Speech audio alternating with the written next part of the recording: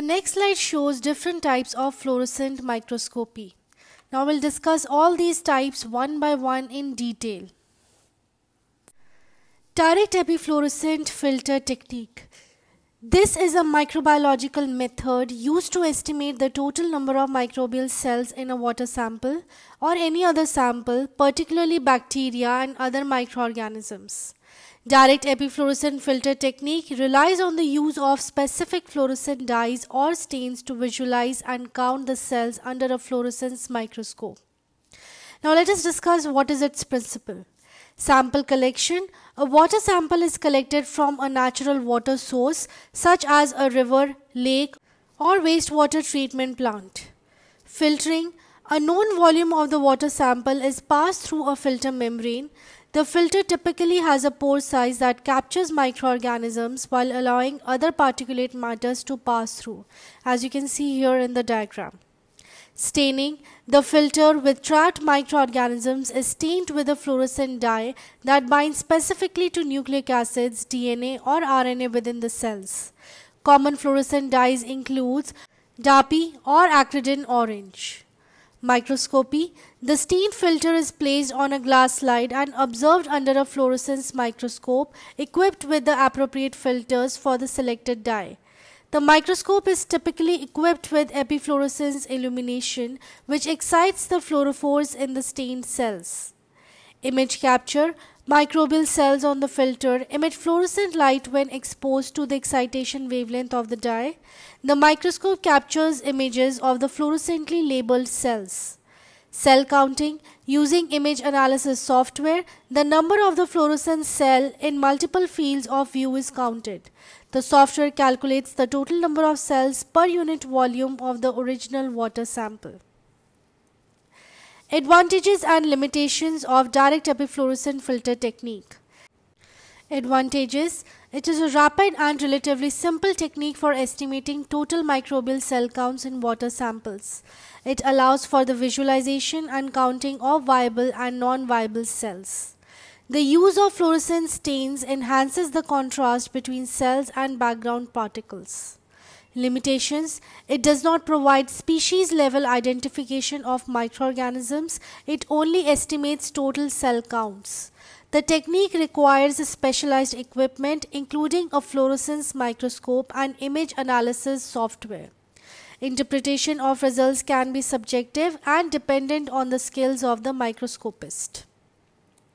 Coming to the next type, total internal reflection fluorescence microscopy, also known as turf microscopy. It is a specialized fluorescence microscopy technique that provides high-resolution imaging of structures and events occurring at or near the surface of a specimen, such as the cell membrane.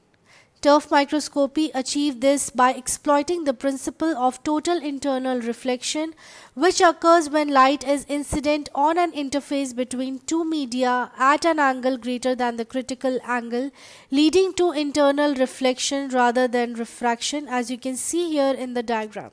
Here theta c shows the critical angle, and when the incident light is given at this critical angle, the rays reflect back into the medium and do not show any refraction.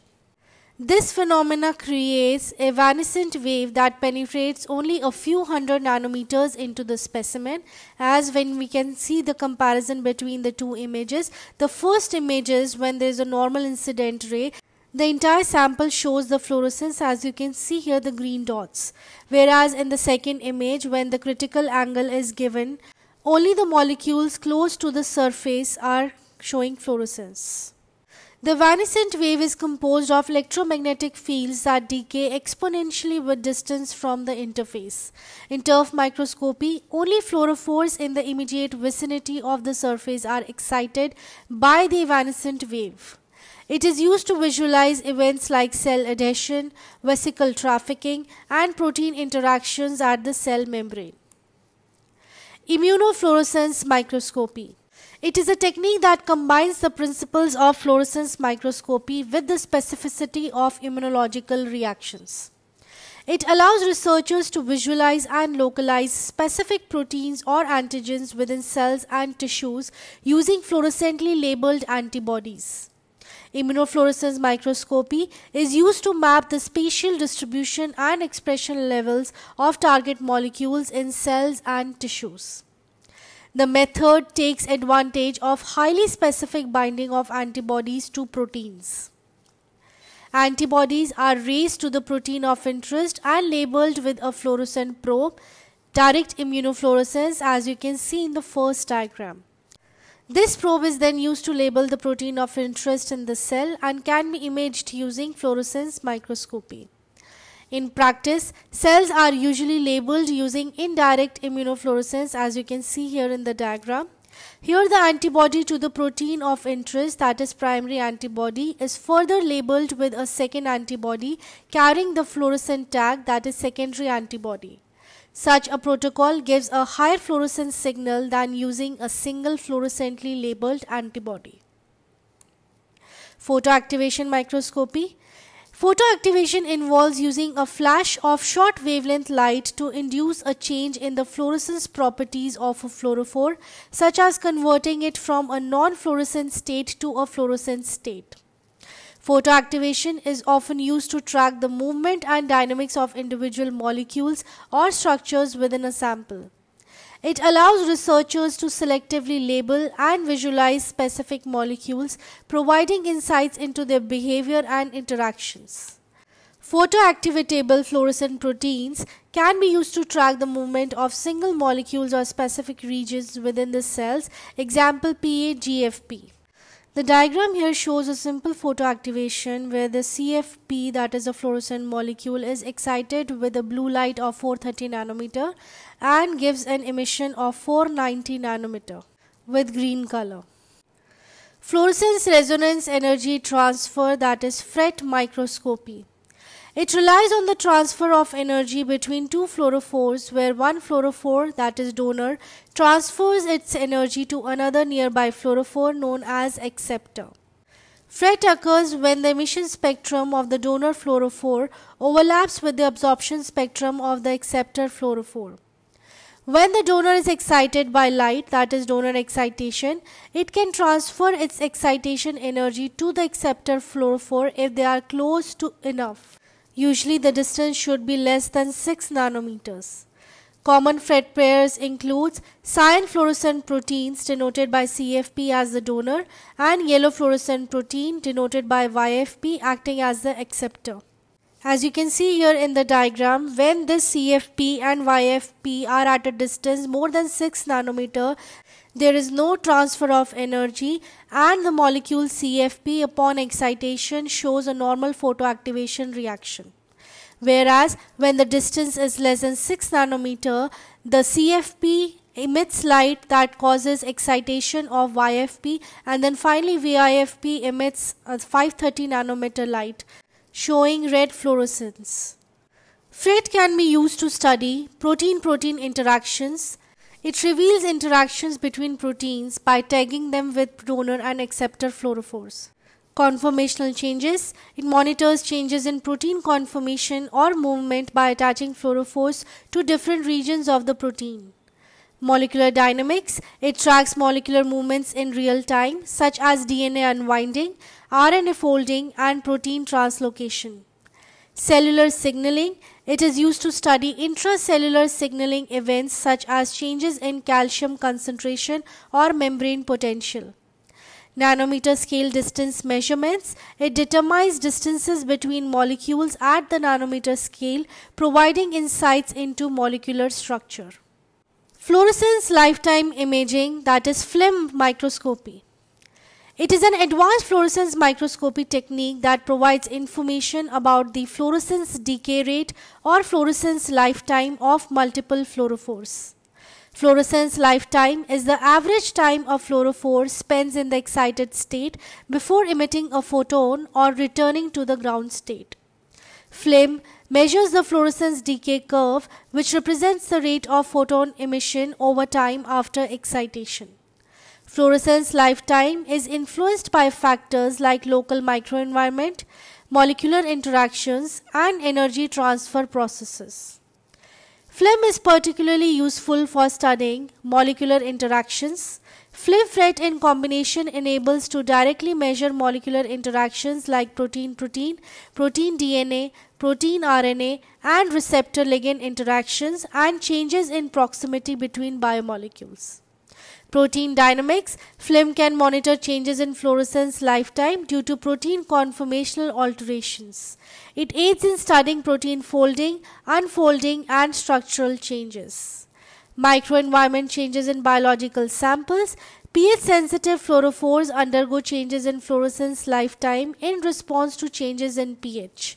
As pH changes, the microenvironment around the fluorophore affects its fluorescence decay rate, that is lifetime.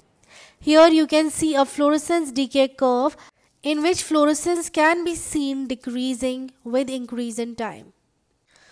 Fluorescence recovery after photobleaching, that is FRAP microscopy. FRAP uses the highlight flux from a laser to locally destroy fluorophores, labeling the macromolecule to create a bleached zone known as photobleaching. The observation and recording of the subsequent movement of undamaged or unbleached fluorophores into the bleached zones give a measure of molecular mobility. Here you can see in the diagram the first, that is a pre-bleach area where the fluorophore is giving a complete signal.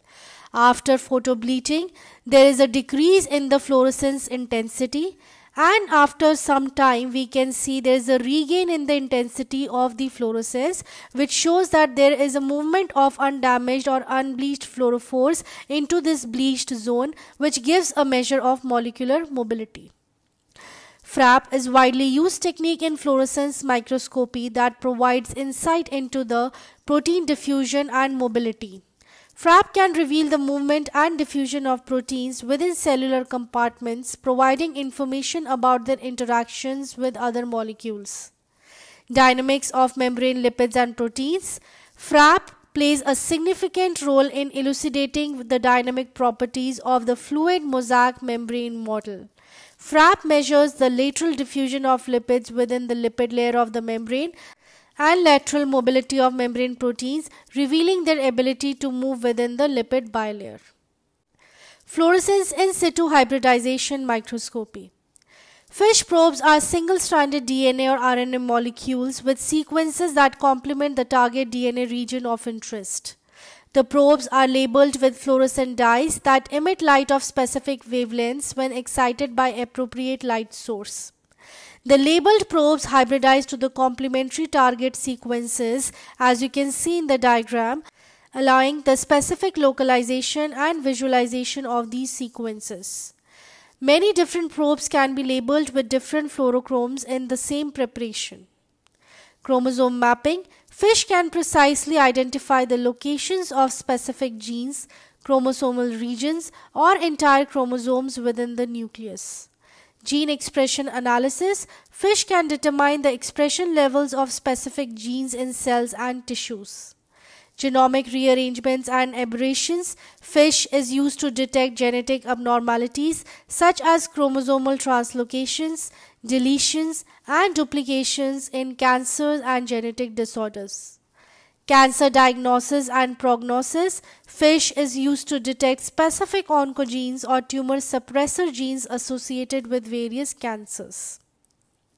Flow cytometry. The integration of flow cytometry and fluorescence microscopy offers a powerful approach to studying cells and cellular components in greater detail.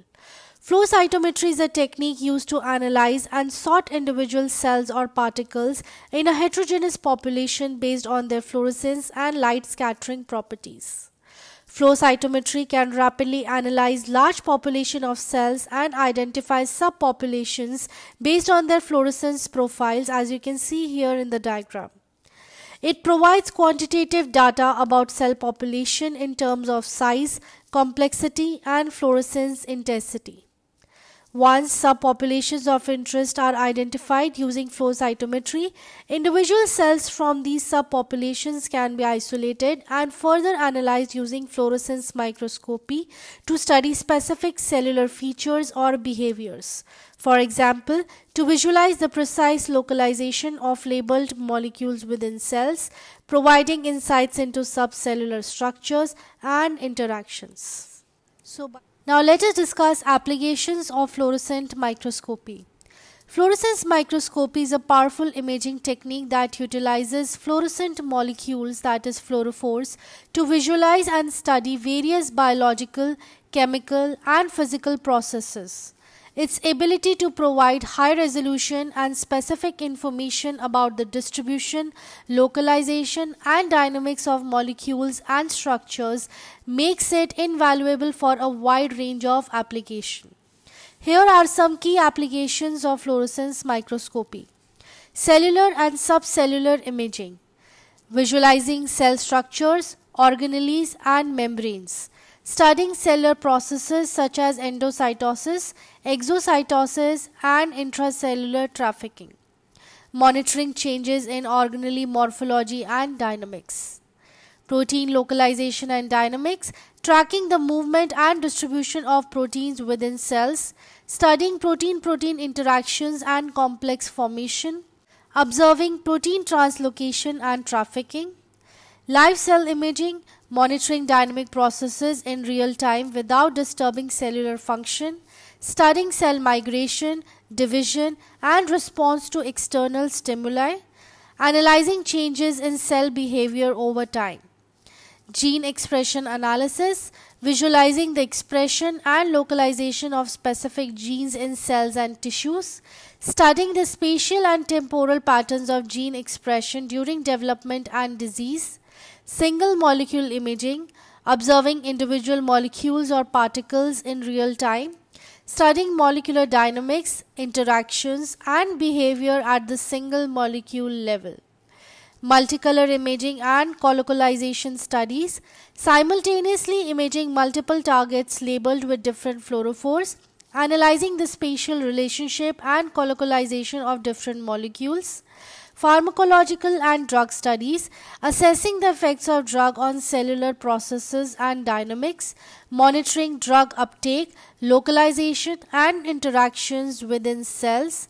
Neurobiology, visualizing neuronal structures, synapses and axonal transport, studying neuronal development, plasticity and degradation. So by far we have discussed the principles, working of fluorescence microscopy, specimen preparation, different type of fluorescent molecules and different types of fluorescent microscopy along with applications. In the next session we'll discuss in detail about electron microscopy. Thank you for watching. For any query, you can contact me through the given email ID.